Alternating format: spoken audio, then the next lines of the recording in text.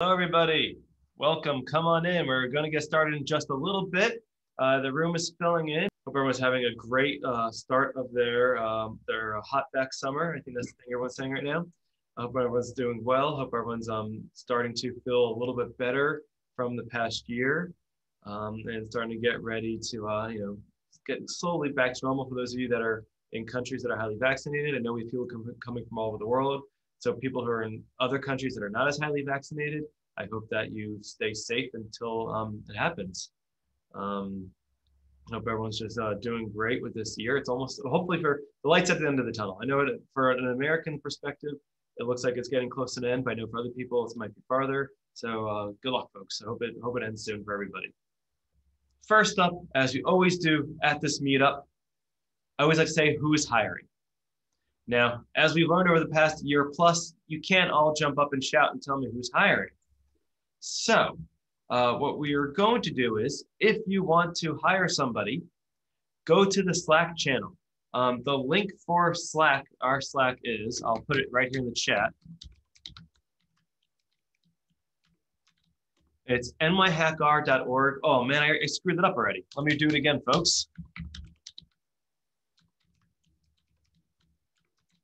Okay, that looks better. I had 2 slashes before. If you go to nyhackr.org/slack.html, there's a link to join the Meetup Slack, which has lots of other stuff besides job announcements. But if you're looking to hire somebody, post it in the job postings channel. Job-postings, go in there, post a job. Hopefully you'll find a good employee. If you're looking to get a job, go in there and look for job postings. Speaking of hiring, my company, Lander Analytics, we are hiring, and I know that not everyone can announce it, but since I'm on screen, I'll tell you that I'm hiring. We're looking for a few roles. We're looking for like a technical sales role or a full-on sales role too. We have a few sales roles. And we're looking for a data scientist, Linux administrator role. So if you're looking for any of those jobs, want to come work for what I think is a fun company and I think is an awesome boss, come talk to me. You all know how to find me, right? On Slack, email, Twitter. I'm findable in many, many ways. So come find me if you want to do sales or data science roles or Linux administrator roles. I think it'll be a really fun company to work for, and I'm not biased in the slightest. So I know we all can't be together, and it's really sad, but keeping up tradition, I got my pizza. All right. This comes from Joe's Pizza. I'll do the cheese lock test. Cheese is holding on very nicely. Some good charring on the backside. So I hope everyone is enjoying their pizza. And let me know in the chat where you are. Let me know where your pizza's coming from or whatever snacks you want to have tonight. Selena had a cheese croissant. That sounds like that'd be tasty. That sounds great. Daniel Chen, you missed New York City pizza. I know you do. Well, we're getting you back up to New York soon, though. Anybody else? Let me know what you're eating or what you're drinking or whatever you're doing. We can't do this for real, so let's at least try to pretend like we are being convivial together. All right, well, while I wait for everyone else to tell me where they've eaten. Pizza from Buffalo, great. Boston, your pizza looks like pork chops and rice. That's a very interesting looking pizza. I like it. All right, and we have Nicholas from Buffalo. So I hope everyone's enjoying their food. I know you don't come here for the food. You come here for the stats, but you stay for the food. That's what we'll say. All right, so a few things you can be doing virtually. Oh, Tommy's getting his pizza looks like a beer. We have steak baba ganoush bowl. That sounds great. A pomegranate white tea in the DC area. Pomegranate white tea sounds very refreshing, Devin. I'm with you on that. I can dig that.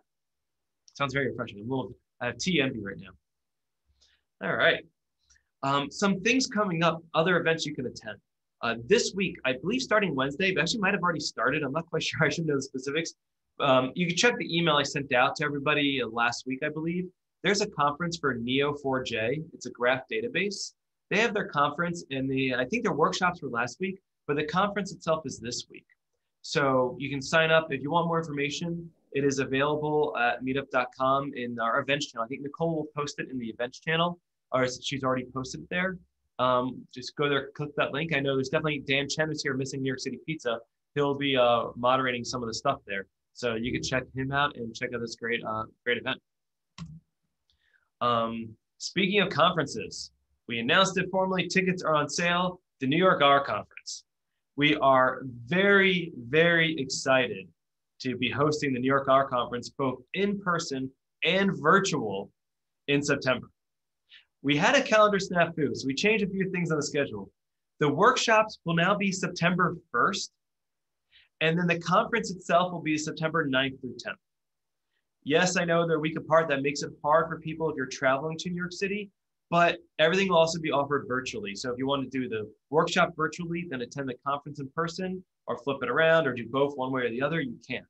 So remember, folks, September 1st and September 9th through 10th, the New York R conference. And Nicole just posted a link because I'm a little challenged for doing that, apparently posting links. She posted it in the chat, rstats.ai/NYR. Stephen, you're coming to New York. That's exciting. We're glad to have you there. And if anyone here, you're all members of the meetup, this conference grew out of the meetup. Those of you who've been around for a long time know that I said we do a meetup every month. Let's do a conference and a 2-day event. So for you members of this meetup, there is a discount code, NYHACKR, same as our website. That's our slogan, our logo, our catchphrase, whatever the right word is. Use code NYHACKR to get you 20% discount. We are very excited about that. And I see, oh, Selena, she just told me she's coming. She's a former speaker. Oh, and Selena is giving artwork that will be auctioned off. I'm not sure she knew that yet, but she did last time. Selena, we want to auction your art again. So please get it to us. And we're doing every year at this conference for the past few years, thanks to Thomas Levine who started it, we auction off art made by the art community. And all the money goes to the R Foundation and I believe another foundation I can't remember the name of right now, but definitely the R Foundation. Some examples of the art we've auctioned in the past is actually by Jacqueline Knowles behind me, Greeting from Statistics. I got this commission later on, a painting by Vivian Pang, and I believe behind Emil, we've also auctioned off in the past also, the neural network layers. That's like such a perfect speaker to have here with the art already. Thank you, Emil, for having that. All right, other events we have coming up. We have a stand workshop. Every year we've done a stand workshop with Jonah Gabry, Andrew Gelman, Rob Trangucci, and a bunch of other rotating people coming through. We're very excited to do this again this year. It's going to be virtual because we're not quite ready to open up in person yet, July 14th through 16th. I will hopefully successfully post the link inside the chat to this. Let's see if this works. All right. That's the link to learn more about the stand workshop. We do it every year. Every year it's completely different content. Me and my team attend every year, and every year we're like, oh, wow, we did not know any of that because they keep changing the content. And we've actually seen attendees come repeatedly because they keep learning new stuff. So if you want to learn about stand, which is Bayesian, Markov chain, Monte Carlo, come to this. It's always a great time. Jonah Gabry is going to be leading it. I believe Rob Trangucci will be assisting, and Andrew Gelman will do his normal pop-in like he does every year. We are very excited about that.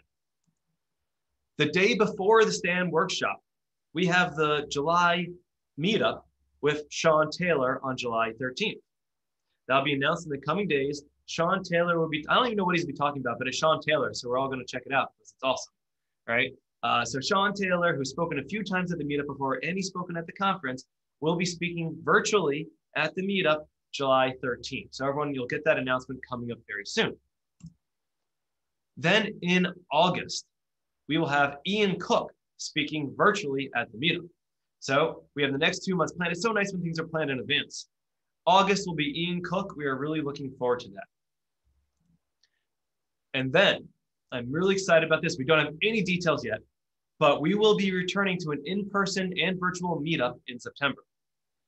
We always like to have a meetup the same week as the conference. Again, due to our calendar screw up, it'll be the same week as the workshop this time. So September 1st or 2nd, we're going to have an in-person meetup, and we'll be doing it virtually and in person. We'll do both to make sure everyone can still participate. We're very excited about returning to in-person meetups to coincide with the in-person conference. Now, we're not going in person until September because I know a lot of things are opening up, especially in New York City. I think they're having fireworks tonight to celebrate New York City opening up again. But we're not quite ready to do that yet. One of the main reasons is we can't get space to host us yet. Most of all the companies that usually host us are not comfortable hosting until September. And even then, we don't have it fully planned out yet. We do fully intend to come with the meetup to coincide with the conference in September. But if you work for a company and you have office space, please let me know if you would like to host the meetup physically and let us in your office to have us in there. We need about at least 100 seats. More, I think even more people are going to be coming than usual. We used to be able to fill a room with 300 seats, but we don't have that much space anymore. So if anyone has a company that would like to host the meetup, let me know. Be in touch with me on Twitter, on Slack, by email, by instant message, by any way you want. Let us know if you have office space somewhere, preferably in Midtown or below. That's to make it easy for people to get to, and they have to get to the train or the subway afterwards. Let me know if you can host us. That'd be really great because we're always in search of space. Until then, we are still virtual and we will continue to be hybrid going forward. I'd like to thank EcoHealth Alliance for providing the Zoom. So thank you, Noam Ross and Emma. Oh, I'm forgetting your last name, Mendelson, I think. I'm so sorry. Thank you, Noam and Emma, for providing the Zoom link for us this entire past 14 months. It's been really, really helpful. So I want to say thank you. As we get started, if we have questions for our speaker, we obviously can't ask the questions directly. So use the chat right here in Zoom or send a question to the Slack channel called Monthly Meetup Chat. There is a channel called Monthly Meetup Chat where if you folks just want to talk about what's going on or ask questions, do it in there. And if it's a question for Emil, I will ask it at the end. I'll collate all the questions and then I will ask at the very end and ask it on behalf of everybody because we can't all jump right in. So again, if you want to ask a question, post it here in Zoom or post it in the Monthly Meetup Chat in Slack. So there's a lot of announcements, key takeaways. If you want a job, post in the jobs, eat your pizza, Neo4j conference this week, our conference in September, Stand Workshop next month, meet up with Sean Taylor next month, meet up with Ian Cook in August, returning to in-person and virtual for almost everything for at least for this meetup group in September. That's a lot of stuff. So with that, I hope everyone had a good time and hope you're going to have a good time. And I'll bring us the next speaker who is very appropriate to speak on this topic given that his history of text recipes. And I hope everyone's going to have a good time enjoying this. Please, everyone give a warm virtual welcome to Emil. Thank you so much, Jared, and thanks for having me. It is wonderful to see such a flawlessly organized meetup continuing for years and years. Thank you. I will be talking about test preprocessing. My name is Emil Hvitfeldt. If you have a hard time pronouncing it, remember that both the H and D is silent. I know it just makes life a little bit more exciting when names aren't pronounced as they're written. So just a little bit about me. I am a clinical data analyst at Hvitfeldt Health. I'm also spending a little bit of my other time. I'm teaching at American University. I'm teaching statistical machine learning, and I'm trying to do it using the tidy models. It's very exciting. I'm also a maintainer of almost a dozen different packages on Cran. The topics usually revolve around color palettes, working with text, and tidy models interactions. And I'm also, Julia and I are working on a book called Supervised Machine Learning for Test Analysis in R. It's quite a mouthful. We couldn't find a shorter title that really explained what it's about. And that one's coming out very soon. Wait for the end of the talk for a little bit more information about that. I'm located in Southern California. And with my wife, been here since 2017. And I'm living here with my 3 cats. And I'm sure everybody want to know, they want pictures. So here we have Presto, Orion Whittles, the siblings. They're around 2 years old, and they're very happy here. They're a little hard right now because we're having a heat wave.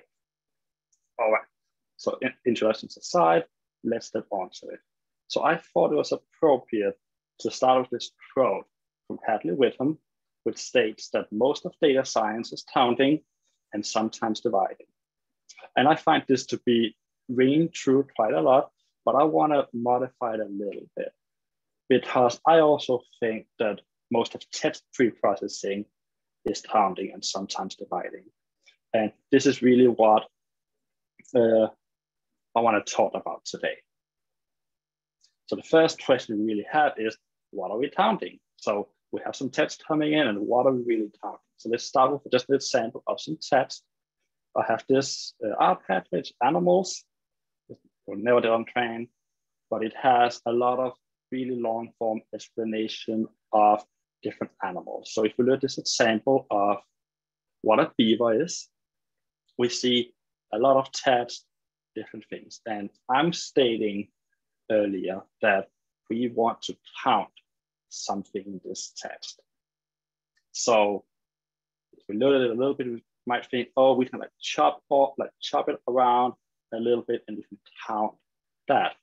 So one way, if we're just thinking, it might be a good idea to just chop it up by sentence.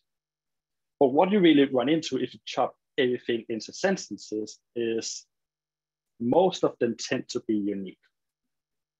So the first sentence, beavers are most well known for the distinctive form building that is even rivers and streams, is very much likely a completely unique sentence, unless it's being copy pasted from wherever I got this data set.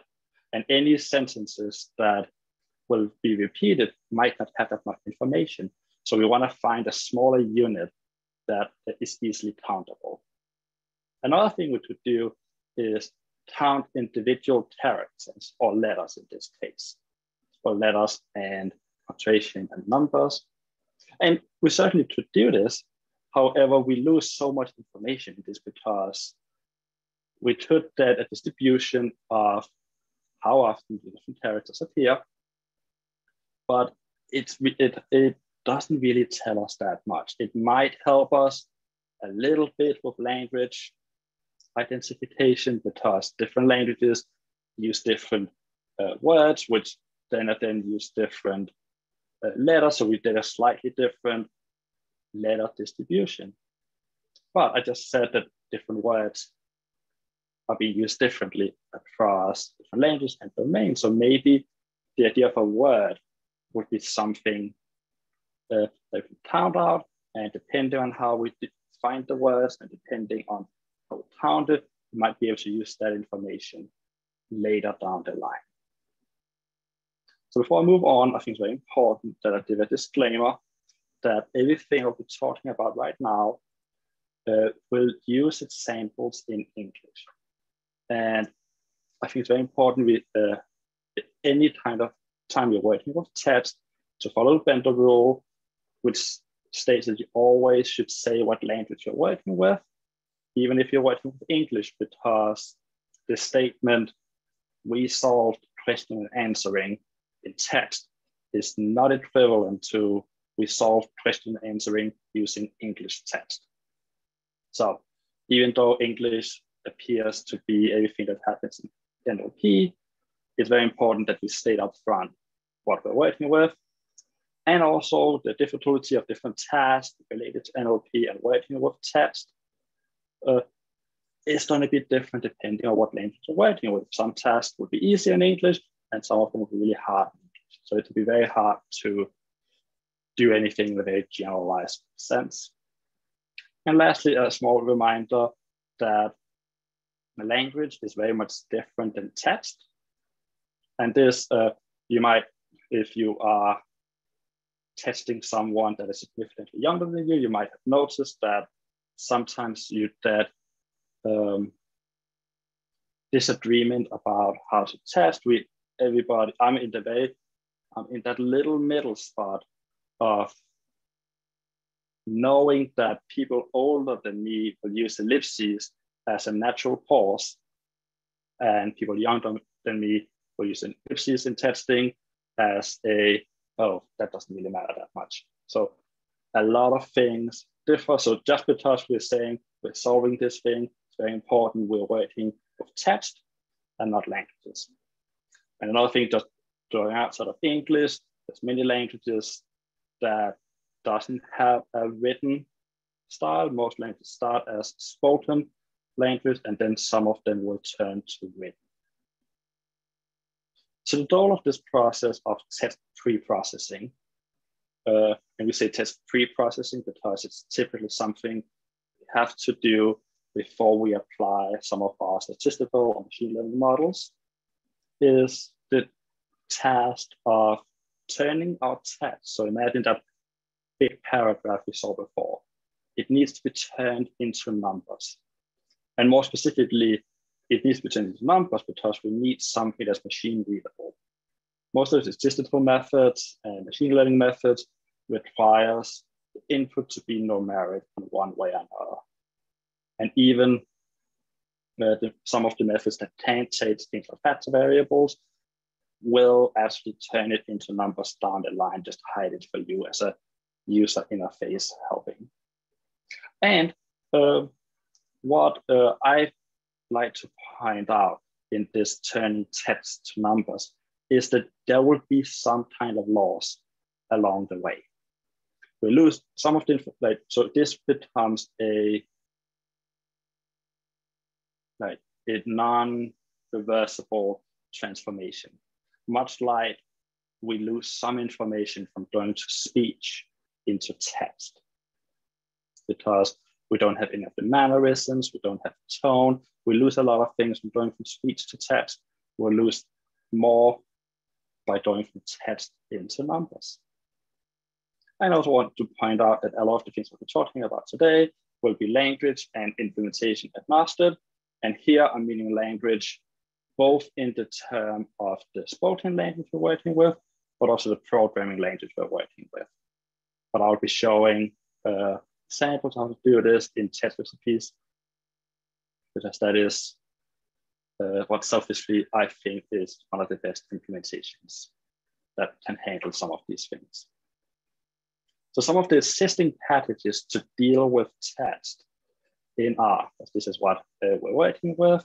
I want to highlight two of them. We have tidytext and Hvitfeldt, and they deal with slightly different things. So tidytext is a smaller package, and it does a really, really great job of doing EDA, or what is also otherwise called text mining, and also has some tools to work with topic modeling. But tidytext works because the tidyverse already exists. So it's leveraging a lot of tools from the dplyr tidyr package that allows us to seamlessly work text in that way. So tidytext doesn't stand alone, it enhances the tidyverse ecosystem. Whereas Hvitfeldt is more of a whole ecosystem approach, and it can do almost everything. It starts all the way from the beginning, ingestion, data pre-processing, all the way to different kinds of modeling. Everything happens in one framework. Now this is where I come in with test recipes. Test recipes tries to handle a couple of different things. It is limited at them to only do text pre-processing or feature engineering. So it only goes in the step of I have the data and turning it into numbers. Anything after that it doesn't want to do, anything before that it doesn't want to work with. It is part of the tidy models framework in the sense that it is an add-on package to the recipes package, leveraging a lot of the hard work that is being happening in recipes and just leisurely latches on and uses all the great engineering that happens in there. Another thing, it doesn't create any custom objects. So if you can use recipes and learn how to use recipes, you can more or less seamlessly use test recipes as well. It doesn't require a lot of knowledge of strange objects. It technically has custom objects, but they're all used internally, so hopefully you can see. And by being part of recipes, it doesn't restrict us to only use text as features. So one thing I've noticed, especially in beginner material around the web, if you look at something like text classification or something like that, they will only show you how to use text to be features in some modeling later on, without mentioning that you can also use non-text features alongside. So this is where test recipes start to shine. And you might think that this is the whole, oh, there's a lot of competing frameworks, I will develop a new one, have even more, and I can't dispute this claim. But I'm hoping that what I have here is a worthwhile companion in the text preprocessing ecosystem. And just a couple of notes of why the existing things doesn't work. Tidy test works really, really well when you're doing test mining, if you want to look at what's happened. If you want to repeat the transformations later on, you run into issues. Since it's in a long format, you need to take a lot of steps to make sure that it becomes, you don't lose sufficient information going back to a wide format, which is something test recipes handles. Concealer is also great because it's a whole ecosystem thing, which would make it a little harder to work with tidy models, because you might get like a clash of ecosystems. I have plans to incorporate some of it later down the line, but for me, it made more sense to do a smaller building block. And the most important thing that test recipes can do is it can learn transformation on some data and apply the same transformations to new data.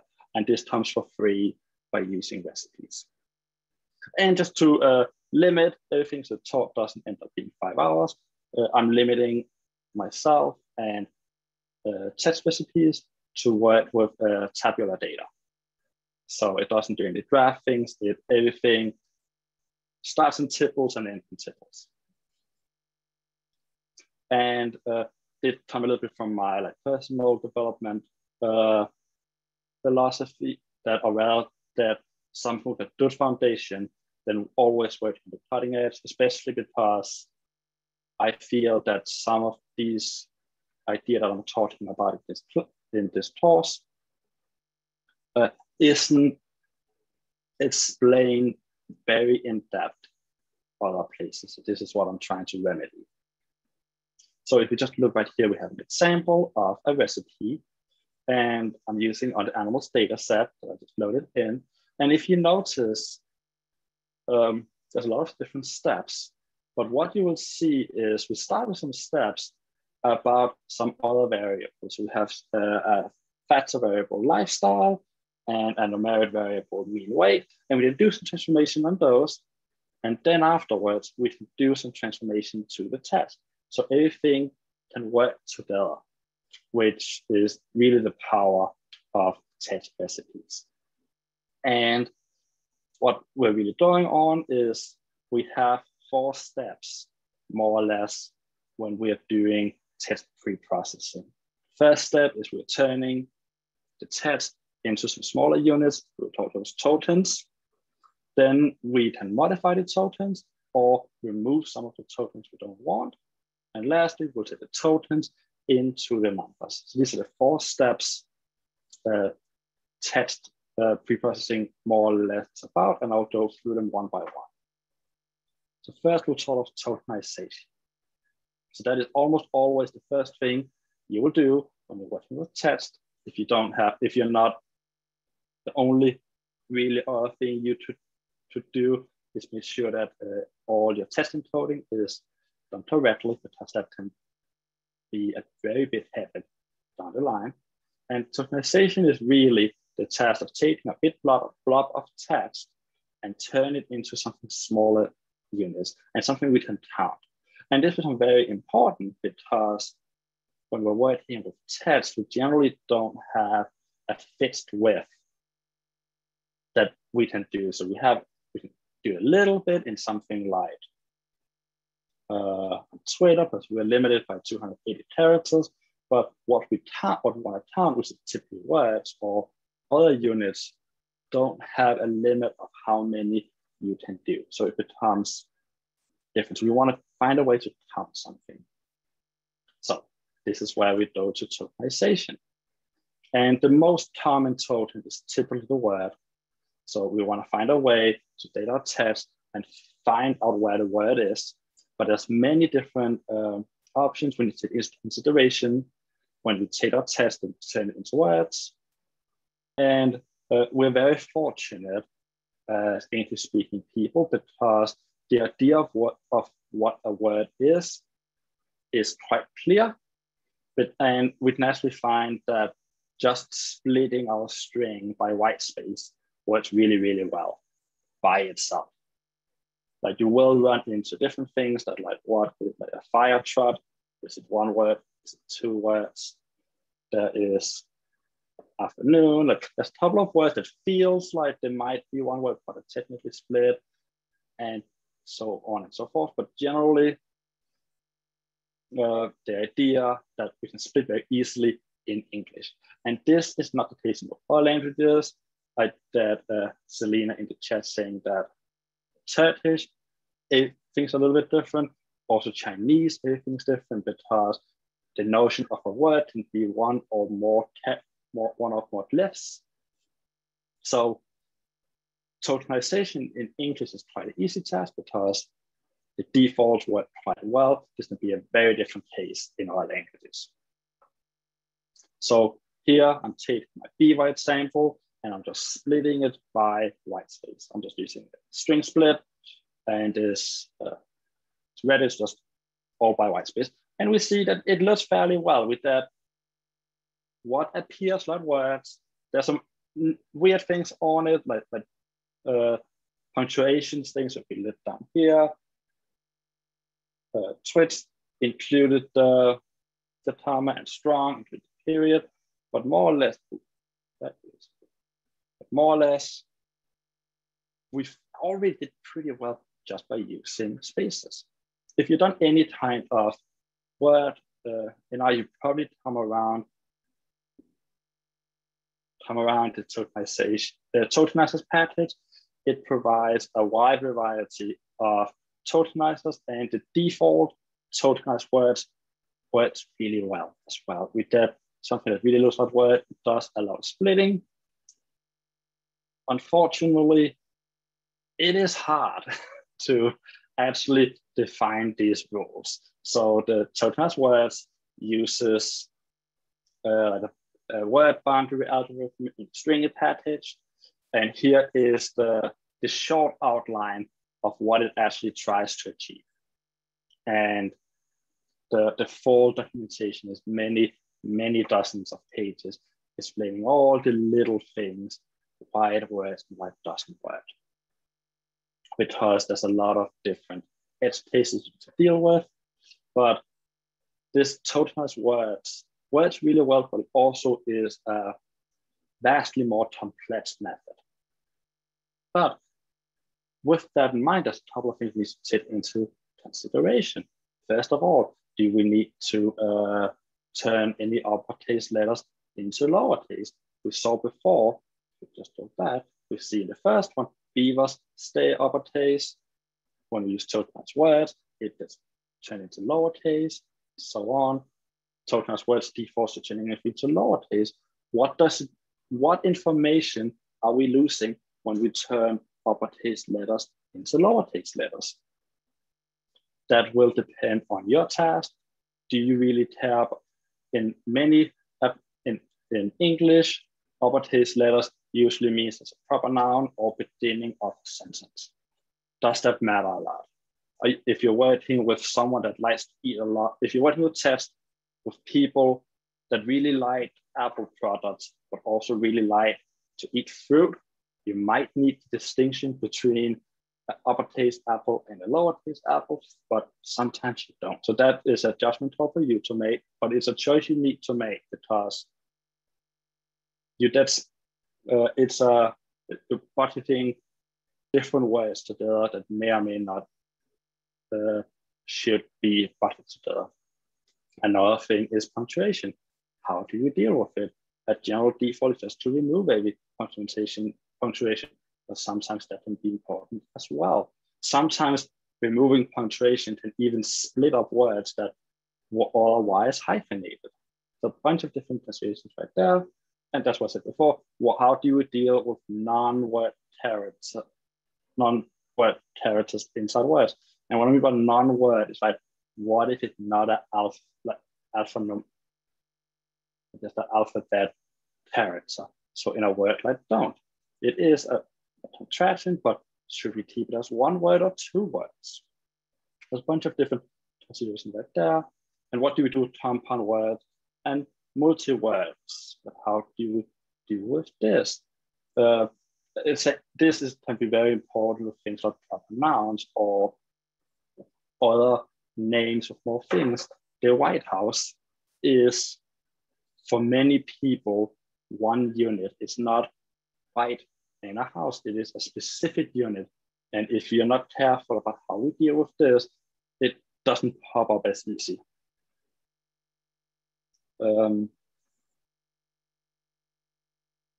So there's other problems as well. And I'm not at hand the answer to most of this. A lot of the translations right here will be directly related to the data you're working with and what domain you're using. But I want to highlight these are things that should be considered. Another thing right here, we have just a short vector of strings, flowers, bush, and flowers. And we would imagine that if we table this, we just say like, there's 2 flowers and 1 bush. But now that I run it, we see that there's 2 different flowers. And what is happening right here is the first flowers had a ligature, combining the F and L into one character. And this can look really, really nice for some types of presentations because it looks a little bit more sleek, but it can mean that you like basically the computer doesn't know by default that these are different. So that's another thing. These words will not be counted. These 2 flowers will not be counted as the same word. And you can, there's different ways of dealing with this as well. A couple of more things. One thing is like, how do you even begin to talk about slang? And domain knowledge, I like to think of domain knowledge to really emphasize what it is by saying that everything you see in Wikipedia will be vastly different from everything you see on Twitter. The way we're speaking is different. We don't have a word count on Wikipedia. We can use slang. Punctuation starts mattering a lot more in social media posts, personal things. So how do we lump things together? This is probably more of a more of an after tokenization thing. We say all these vowels should be turned into one, but whether they are different vowels or separate vowels will matter, can sometimes matter. And also what you have is there's only one person doing this super long wow. If we don't lump it in, it might not show the signal it otherwise had if all the slightly different permutations are being counted separately. And lastly, to really show why text is a pain to work with all the time, is that how do we deal with emojis? Emojis words, are they modifiers? Here we have, let's say tattoos. We're just taking the word tattoo, replacing it with the emoji for tattoo. It appears like this. Most people can easily understand what that is. And it is just a real replacement. But the text, I love you, little red heart, everybody also understands, but the note what quantities this emoji has is quite different. No one is saying, I love you heart as a thing. It becomes a modifier to the sentence itself. It can change quite a lot. So the phrase, you're out of your mind, sad, like angry face, is quite a bit different than you're out of your mind, happy, happy heart's face. And a lot of this can become, this idea of emojis, I think, can a lot of times be used to inject back some of the tone that we lost in turning something into text. And what I'm really trying to say is that the domain you're working in matters. So pre-processing text pipeline that works in a legal text framework is not going to work as well when you apply to social media posts or to job postings or like anything else. It just depends, and you need to know what the differences are. You need to know, have someone on your team that understands your domain, so you can adequately adjust. And the way test recipes try to deal with this is acknowledge that there's many ways to do this, and will let you do whatever. It has a couple of different defaults and helper ways to do it, but doesn't tie you down. So we default to tokenizers. You can pass in your own. We also have bindings to other languages or even packages, like other languages and other packages and even languages. So defaults, tokenizers, tokenize words. You can also pass in some of the arguments. So if you don't want to strip punctuation, and you don't want to turn anything to lowercase, you can modify the original tokenizer. If you wrote your own tokenizer, so if I wrote a function called my amazing tokenizer, you pass it in, and that tokenizer will be used, and it will be saved in the recipe. So when you apply it then later, it will know. We can also use the Sparsy tokenization engine. So Sparsy is a wonderful Python library to do text word, and the Sparsy package creates a binding in R. We can use that underneath it as well. It can do much more rich tokenization with some loss in speed sometimes. There's also this tokenization idea of byte pair encoding. There's a different idea of what a word is. It finds common strings of characters. We have that as well. And we even have support for methods where we have trained models that do tokenizing. With the odd pipe, we can pass in an odd pipe model, the odd pipe model into a recipe, and that is the one that will be used. And if you have any other tokens you want support for, it's a little harder, please reach out. We're happy to add as much many use cases as possible. Stemming. So stemming is, but as a title, but actually what I wanted to talk more about is the act of modifying tokens once they have become tokens. So we start with tokenizer. It splits the text into many smaller things, typically words, but it can be other things as well, syllables. And we want to modify them in some way or another. And the most common way we want to modify them is to reduce cardinality. So we have a bunch of different tokens that some of them are kind of saying the same thing. It could be some lowercase, some uppercase, but we also have things like house and houses. So do your model need a distinction between what a house is, like counting a house and counting houses? If you don't want a distinction, stemming might be one of those options to do.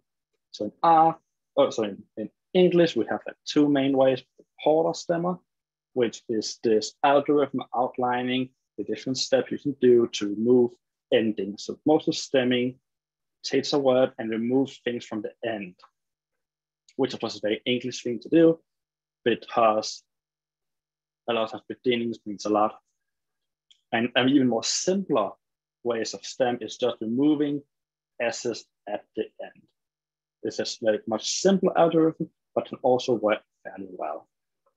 And the way I like to think of it is we have a bunch of different tokens, and they each have a bucket, but we're timing them in, we're getting, have some factory word, data word, put it in the corresponding bucket.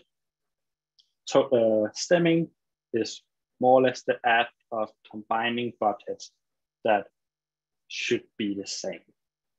A bunch of different ways of doing this. Here I'm just showing three different ways. First column, we're seeing the original word. The second column, we are removing the S. Third column, we're working by like plural endings. And the last one, we're doing the Porter stemming. And we see that there's some differences in what happens to these words.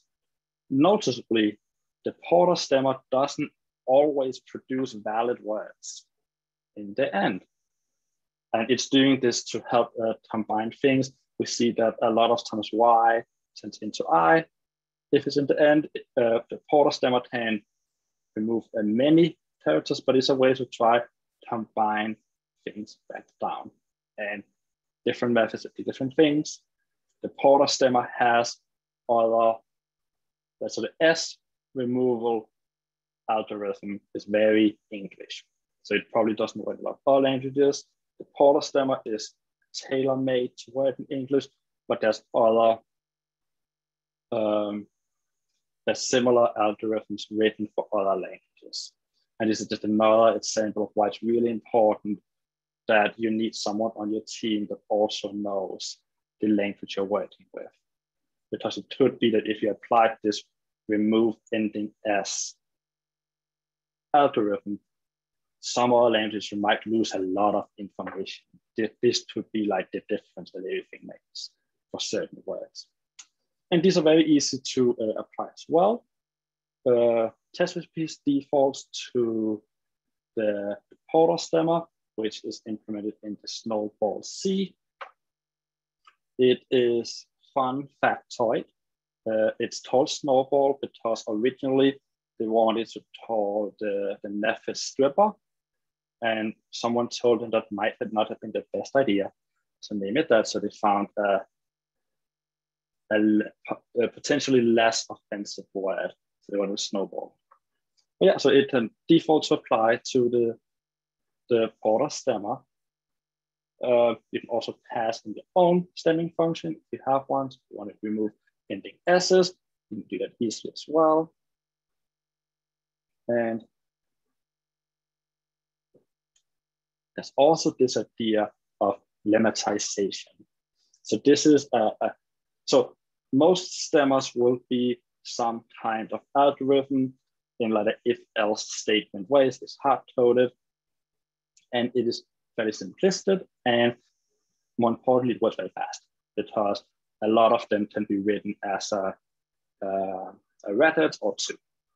Lemmatization is the next step where we are trying to a lot of times build a model that learns the structure, tries to learn the patterns in the data and remove some endings. And we have a couple of implementations of this. We can use a Sparsy implementation has a trained model in it, and a pipe also has a trained model. So the way we can do this is if we set the engine to Sparsy in step tokenize, then you can later use step lemma, and it will pull out the lemmatization of those words. So because lemmatization happens at tokenization time using Sparsy, it is extracted out this way, and you can do this for other lemmatization methods. So far, we only have support for Sparsy and Pipe, but I'm trying to add more when we go along. And there's other things we can do. You can also pass in custom functions to step stem to do any kind of transformation you want. The next thing I want to talk about, which is called stop words, I'm not asking you to stop, is I want to say a controversial topic, mostly because there's a lot of ambiguity of what it really means. And this is really my section where I want to talking about removing words. So we started off splitting things into words, then we took and modified some of them, mostly with remove endings, but that's a thing you can do in English. There might be other things you do in other languages. My stop words section is we want to remove words. So I want to start by talking about stop words. And to really explain what stop words are, let's just go to the internet, because that's where everybody gets all the information from all the time. So the first one we have in natural language processing, useless word data are referred to as stop words. In computing, stop words are words that are filtered out before or after the natural language data are processed. Or stop words are words in any language which does not add much meaning to a sentence. It can safely be ignored without sacrificing the meaning of the sentence. So this is how I tend to look when I read the statements, because it gives the illusion that working with stop words are very easy. And if you just remove all the words, and there's no problem whatsoever. Another thing, some of those excerpts I saw was sometimes in even larger articles or books, most of what they taught about is all the discussion about stop words. In Julia and I's book, we dedicated the whole chapter just to stop words because we felt that we really needed that kind of attention. And it's really why, so like, what is stop words really like? In my view, I think that stop words are low information words that contribute little value to the task at hand. And I think that the information of a word lives us on a continuum. There's two things I want to take away from the first sentence. First one is low information. I mean, a lot of different things. I'm never saying something is no information, something low, and the value added is dependent on the task. So let me show what I really mean with some pictures. So if we look at this test on the right side, I'm doing some visualization, and each rectangle represents a word. And I'm saying high words will be bright and low high information words will be bright, low information words will not be bright. The first thing to think about is, are all the words containing the same information? I would say no, like there definitely are some words that contain more.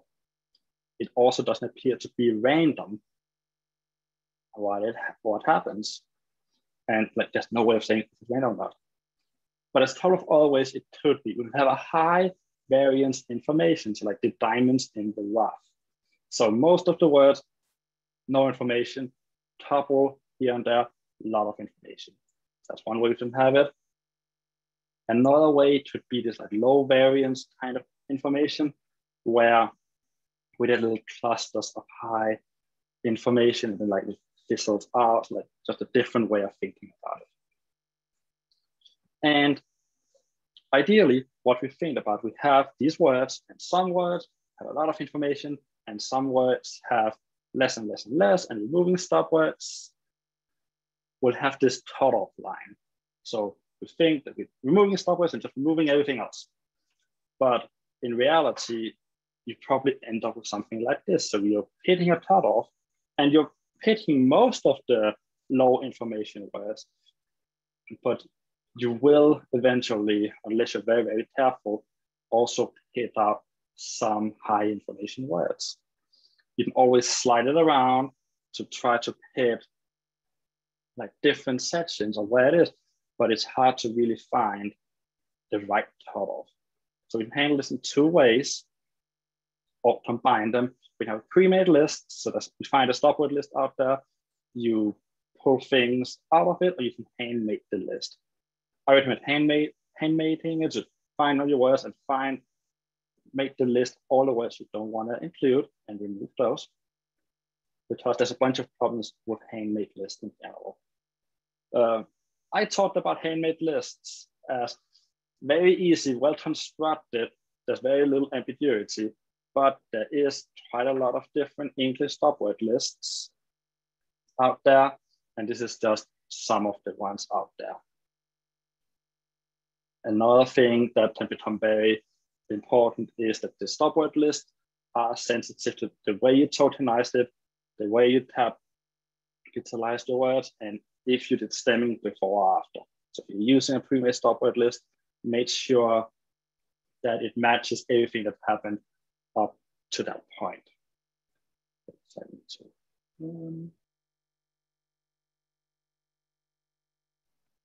about that. If you ever need to work with a non-English stop word list, basically hire someone that know that language. So you like use the language credit, and that's even just general thing. If you were to test, have someone, at least one person on the team that actually knows the language. Otherwise, you get into a whole host of trouble. And really what it comes down to, I want you to look at the stop word list. And if it wasn't for time, I would have this slide 5 more times repeatedly at random, jumping out at you, because this is really, really important. You need to look at your stop word list. And I'm having a little quiz to explain why. So I'm calling the funky stop word quiz. So I'm giving you half a minute to type in the chat which one you think is the odd one out in this list of words. So if you want to, you can join the chat, say which one of these 4 words doesn't appear to have a relation to the other words. And it's fine if you don't want to, but it's just, oh, wait, I started the wrong timer. But my timer stopped on mine. So the odd one out here is cheese. And this one's odd one out because it doesn't appear on smart stop word list, whereas the other 3 appears. So that's already like, hey, that seems weird that the 2 first words on this list doesn't appear together. Next, we have some other ones. You then have half a minute if you want to join. We have owl, bee, Fifi, and system 1. I'm looking for the one word that doesn't appear to match. Anything else? Seeing. And like, there's no way of you actually knowing which one is unless you've seen this talk before. But it will be any, like, all of these words are weird. They shouldn't, none of them feels like no information words. And the correct answer here is Fifi, because Fifi was part of a stop word list included in Scikit-learn that was undetected for 3 years. So everybody that used this stop word list using Scikit-learn removed Fifi, but not 50. And last one, we have these long words. I would say that all of these words appear to be highly informational. It seems weird that these would even be anywhere close to a stop word list, but nevertheless, that's why this question is on this quiz. And yeah, so like we have substantially, successfully, sufficiently, and statistically. Which one's the weird one? And with that is statistically, that Eric correctly found in the chat, because this one doesn't appear in the stop words ISO list, whereas the other 3 do appear. So if you're using the ISO English stop word list, you're having quite a big list of words that would be removed. So general idea, removing words is removing words you don't want to do. One of it to be high frequency words. High frequency words tend to not have a lot of information in it. Just words like are, and, or, it, the. That words appear a lot, and they word more gluing together. We can also remove low frequency words, because if a word only appears once in 100,000 documents, can you really use it as signal for later modeling, or is it just noise? And we can also remove stop words. If you use step stop words, it removes the snowball set. I was very hesitant about having a default. I don't think that removing stop words is always necessary, but the snowball one is the smallest, most commonly known one. You can also specify other lists. And this is using the stop words package, so we can also have other languages lists as well. I always recommend creating your own. It works better. We can also filter according to things about the data. So here we can say, only keep the tokens that appeared at least 10 times.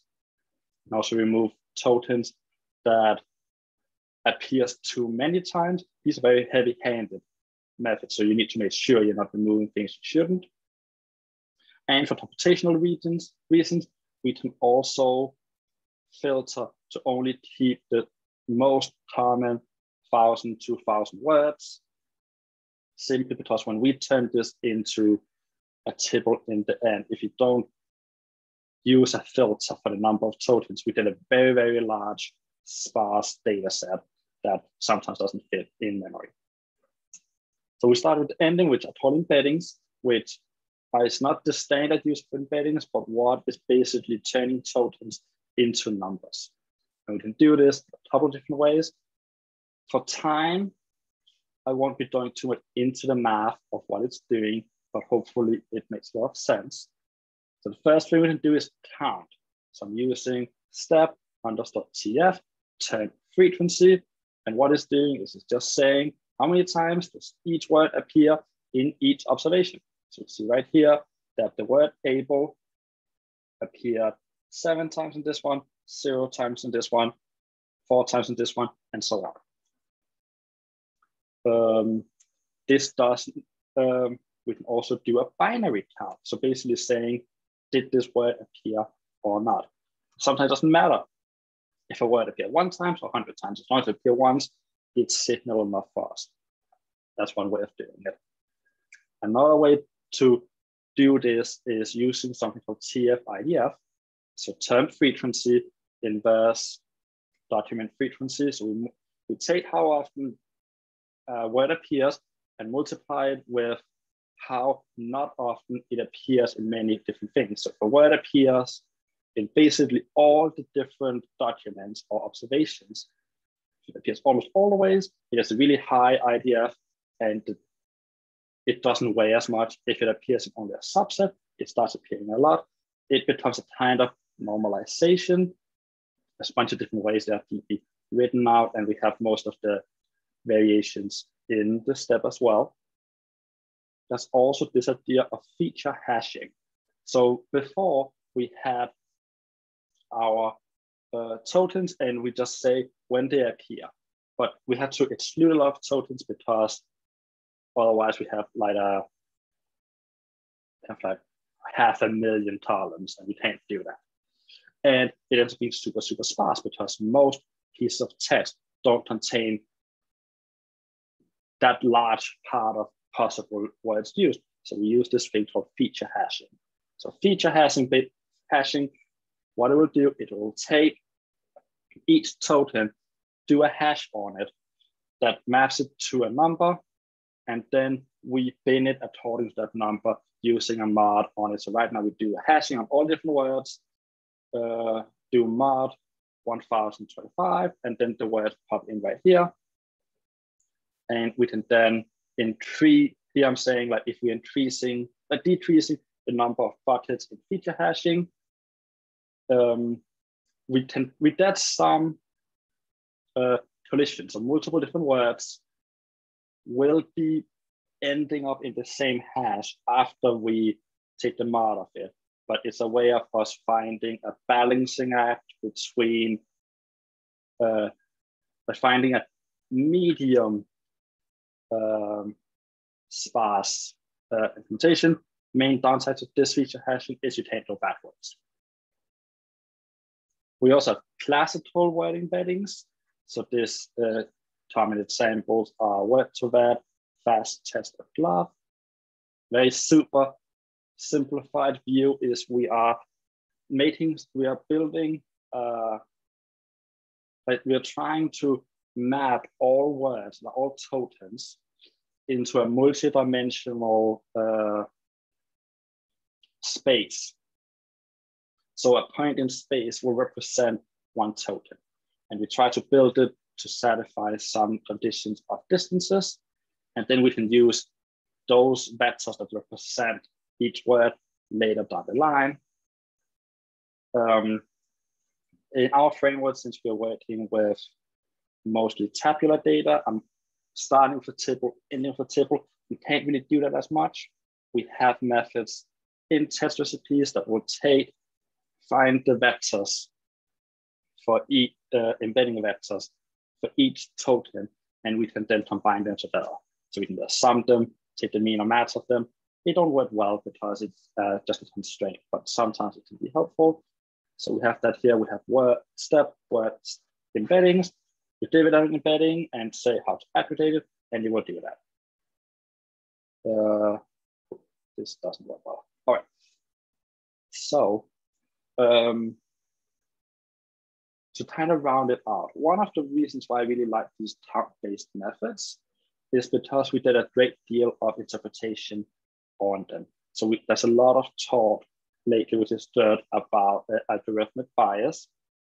And a lot of this talk is related to these large language models. And one of the issues with these large language models is they're very hard to tease out how they make those decisions. And one of the benefits of everything I've showed so far is most of these are count-based. And we also not count that many things. So it's feasible for a human to go through all the different words we're considering and see, is this a good word to consider or not? So we can inspect our model a little bit easier if we use these simple account-based methods. And also a lot of them, they work pretty well. Like you can generally, my modeling advice is you always start low, do something simple, even if you can't start with a linear regression model and build up. But sometimes you don't need the multi-headed, multi-layered deep neural network. Sometimes something simpler will do it for you. And everything I talked about works as a pre-processing step. So everything you'll do after that will change how you did it before. So are you using this in tuple modeling? Are you using this supervised modeling? Things will matter. Depending on how you do this last step of turning the totals into numbers, you will produce something very sparse or something not sparse at all. And the choice of model later down the line will make a difference. If you want to know more about all of this, as I said in the very beginning, Silja and I are writing this book. It goes much more in depth with everything. Everything I talked about so far covers like the first third of the book, more or less. The other two chapters, there's much more detail of all the considerations you need to do, how to remedy them. Then we go into how to apply use tests in a supervised sense, both with deep learning and non-deep learning methods. And it's available for pre-order now at most any online retailer that most online retailers that will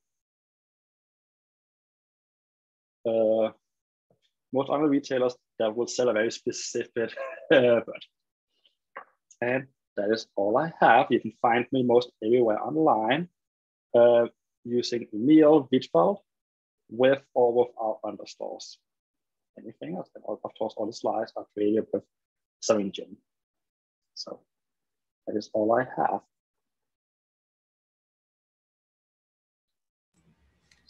Thank you very much. Big round of applause virtually, everybody. Let's see those clap emojis in the chat, and I'll make sure everyone can see me in a little golf clap here. I see a few people clapping in there. Unfortunately, we can't do what we do in person, giving you real applause. So everyone here is clapping for you. So that's very nice for everybody. So I see we have a few questions in there. I need to ask the last question first because it's fresh and top of mind is, please pronounce your last name again slowly so this person can sound smart saying your name. All right. So it's Emil.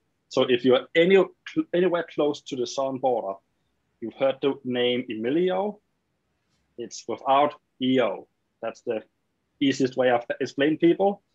And my last name is Hvitfeldt. And if it's silent H, silent D. Can you spell it phonetically in the chat? No, I cannot. So it's a fairly rare name where I'm from as well. So it's wow. So that doesn't help. And the person who asked that in the panelist thing privately. So I'm not going to name who it is, but I hope you person got that. Okay. Did Ken Brooks get it right? Hvitfeldt? Yeah, like I think that's the if you read it like that, most Americans will get it right. All right, cool. So that answers that question. Thank you for that. Then questions about the talk. Is there a recommended order of operation between normalization tasks, like to lower, removing punctuation, and tokenization? It's like, what is the recommended order of operations there? Yeah. So those two specifically doesn't matter because doing like tokenization isn't affected by capitalization in English. So for those two, it doesn't really matter, but the order does matter really when you're working with stemming and stop word removal. So some stop word lists, most of them words on unstemmed words, but every once in a while you will have a stop word list that works with stemmed words. Another thing that I think that happened in the cited land methods was most words, I think what it was that words that was only 2 characters long was automatically removed, which of course, like you have to know that beforehand because you might, everything else like breaks down if you don't know that.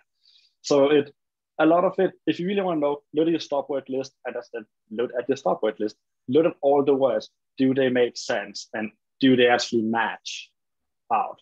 And look at the totals you have left after removing the stop words to see if some of them slip through or not. Okay. And it's funny you mentioned looking at the stop word list.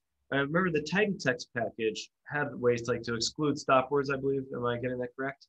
Yeah, so the tidy text package has this function that I think called dead stop words that returns a tuple in using, I think it's the ISO, Smart, and Snowball stop word list all together. And you just do some anti-join on it. And that, if you're using the tidy text, that's a pretty big stop word list compared to just using the individual ones. So you might remove words that you maybe not have wanted to remove. Especially all those lists, well, that list will include any kind of pronouns. Okay. So if you need pronouns for some reason, then don't use that list. All right. And this is coming from me now. Would you say this text recipe supersedes tidy text? No, it's a completely works alongside. I wouldn't recommend to use it as an EDA tool because it's not that transparent of what happens. But once you know the transformations you want to do, it puts in a rigorous framework to do it well. Okay. But looking at what happens in the intermediate steps is quite hard. Fair. All right. The next question is, any plans to support Hugging Faces tokenizers in the future? I have looked at it. I haven't had the most time to look at it yet. If someone already has an R package that binds to it, I can add support for it.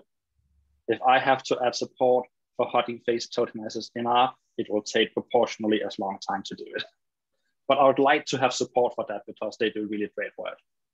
So it sounds like something John Harmon should do. He's in the chat. John Harmon, I feel like Hugging Face is your thing, so I hope you will be making this contribution. You'll make a package for Hugging Face, then Emil could use that in text recipes. See, open source working together. Yeah, and that's I think that to just add on to that. I'm trying to rewrite as little code as possible. Like I'm trying to just the tokenizers package has a lot of great tokenizers. I'm not gonna touch it. I'm just gonna use it, like just to limit my load. That makes sense. That's a good thing. That's reuse, in open source. That supposed to do. Yeah. In the step where you talk about removing 50, is there a step spell check? I have been thinking about doing it.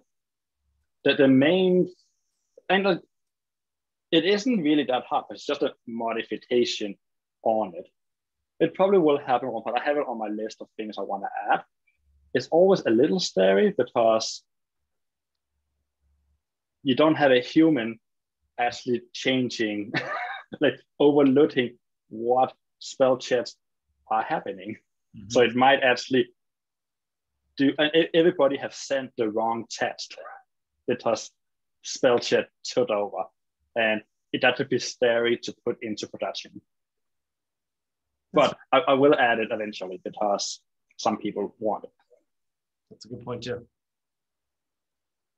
The question about your book, does the book cover transformers?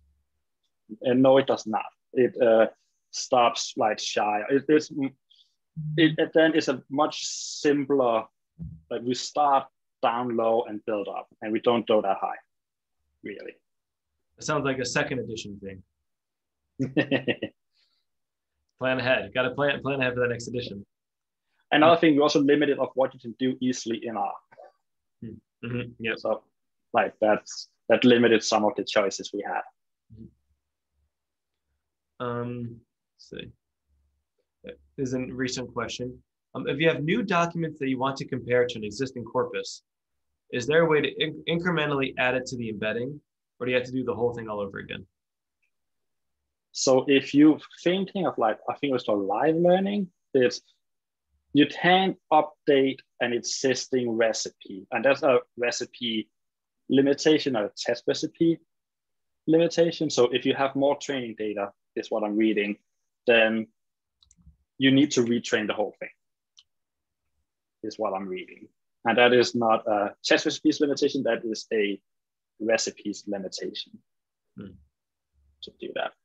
Of course, if you're talking about you have some data that you need more transformations on, you can always apply your recipe to these new observations and do the transformation there. Okay.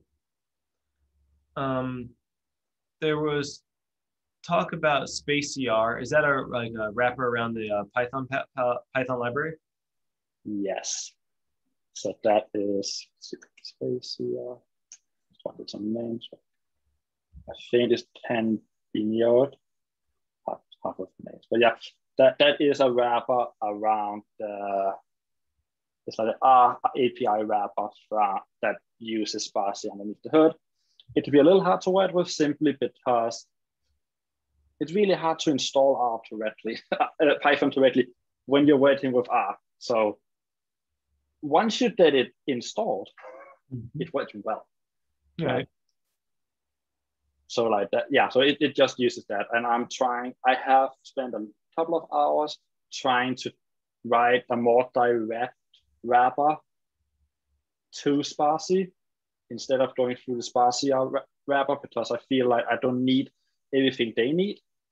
So they're trying to, the sparsity package tries to do everything sparsity can do, but in R.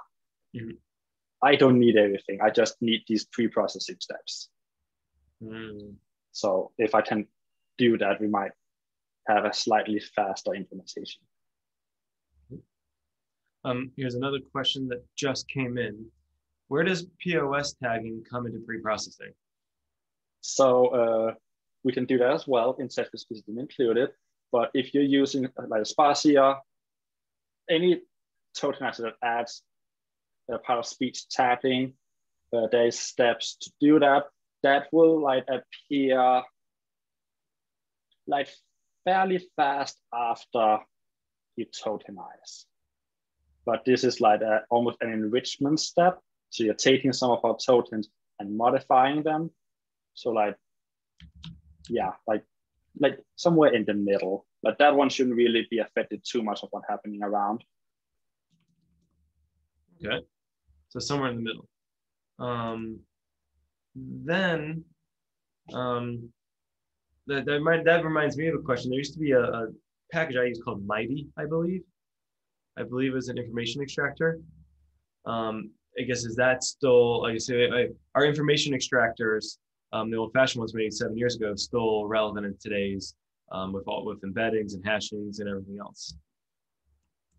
I don't know if I'm the right person to answer that. Yeah, I think that's the correct answer. All right, here it is. It's Mighty. It's from MIT NLP.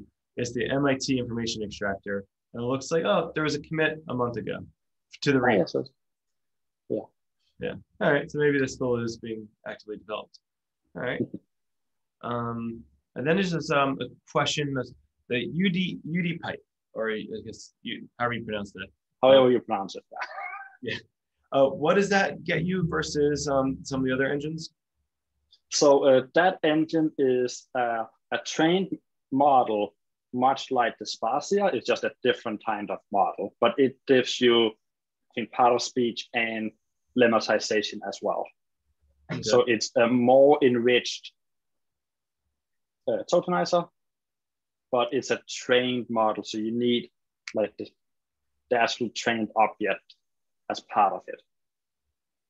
All right. And is that different than UDP model, or is UDP model a typo? Might be a typo. Okay. Might be typo in the question. We just got another question in. What are some of your favorite feature engineering examples using text? So we have these general steps, so that these are like almost like the vanilla ones. We're just counting things, but what we're counting is different. I like if you can find some kind of domain knowledge. So you can always craft other things like, can I count the number of nouns? Can I count like things like verbs? But basically, you don't need to only use these tokens. You can also add in other functions that do different things, calculate punctuation, calculate like even proportions of things in it. In the book, we have an example where there's a lot of censoring going on in the document.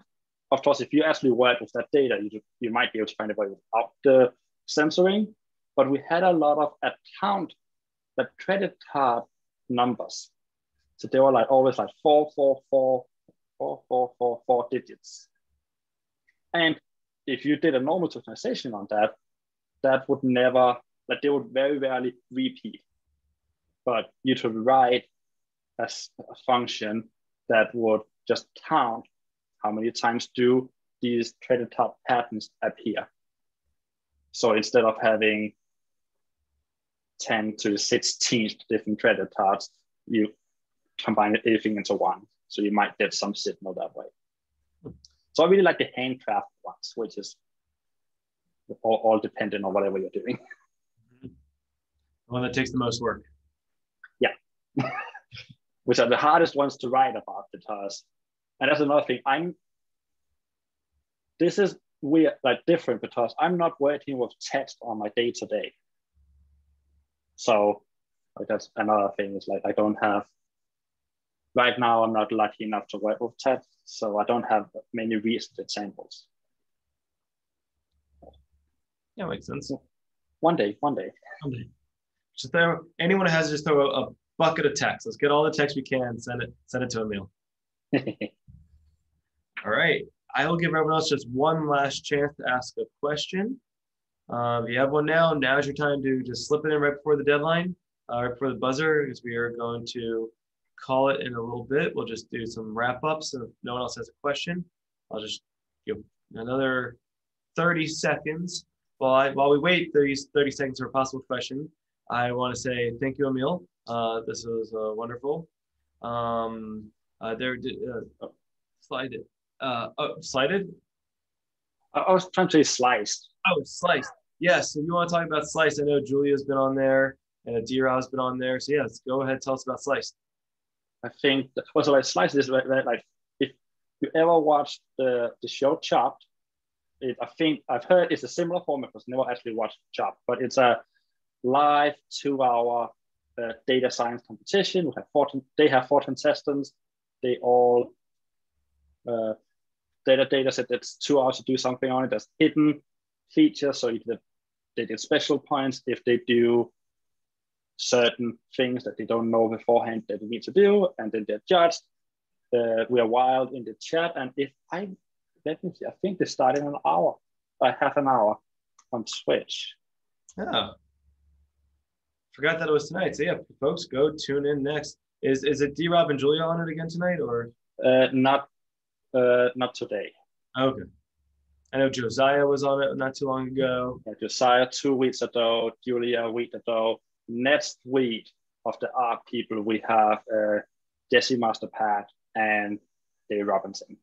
Yeah, a lot of friends joining this week. So folks, these are people that have spoken at the meetup and the conference, attended a lot. So you can see, so you can't see each other in person yet, you can still see each other through this way. We have fun in the chat. Yes. And there's one more question we'll sneak in. We'll allow this last one. Do you have any general thoughts about function words, i.e. pronouns, prepositions as a signal? So they are sometimes useful depending on what domain you're in. So of course, if you, for some reason, which you probably rarely need to do, but if you really need to know someone's gender, pronouns are a great feature for that. But if you need to do most everything else, pronouns don't mean anything. Like I would say like that, and one of my takes is I feel like you rarely need gender anyway. Like that's very rarely used at all. So likewise, pronouns don't help us as much anyway. But it could be indicative of the type of test. So some types of domains don't use pronouns or really use pronouns. Job listings tend to not use pronouns.